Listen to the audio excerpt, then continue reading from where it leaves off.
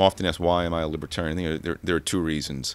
The deepest one is just the way I was raised. I was raised in a lower middle class, working class household. My father went to sixth grade. He worked as a pipe fitter in a shipyard.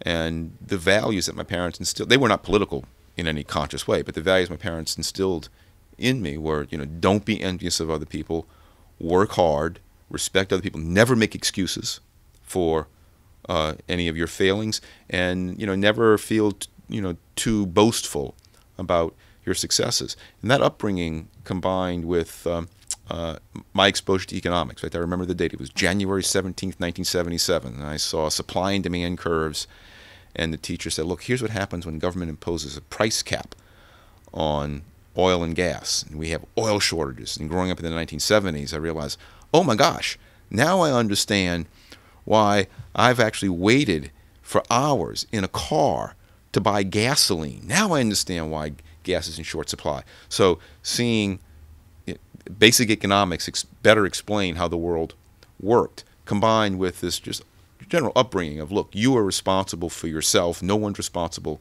for you, I think naturally leads to being a libertarian.